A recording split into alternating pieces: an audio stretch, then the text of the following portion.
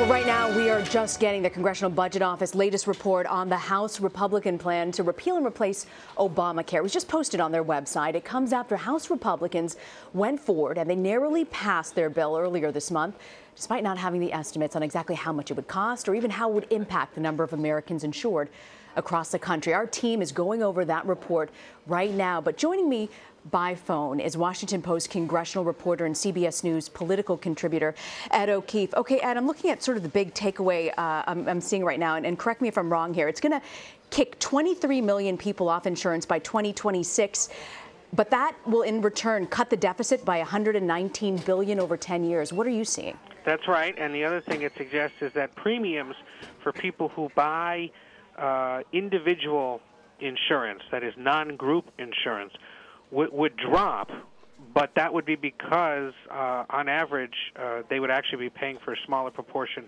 Those programs would be paying for a smaller proportion of health care costs. So you'd be paying for less, but you'd also be getting covered for less. At least that's what the nonpartisan Congressional Budget Office determines.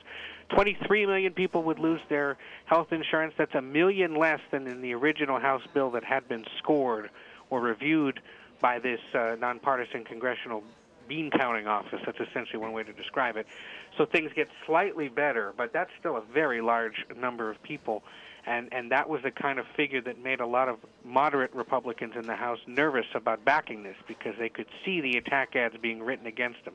You know, Congressman such and such is going to take your health insurance away and the insurance of 20 million plus people.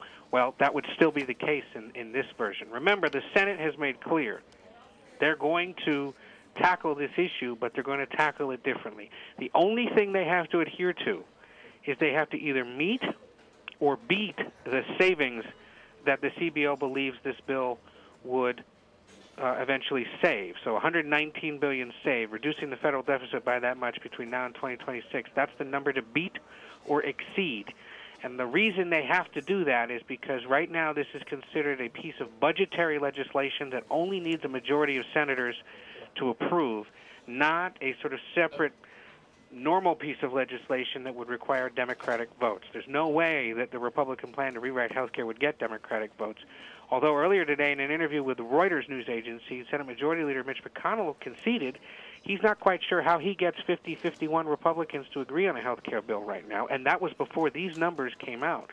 Some are going to be happy with the amount of money it saves, but there are going to be other Republicans who are very concerned about that high number of Americans who would once again potentially be out of health insurance because of this rewrite.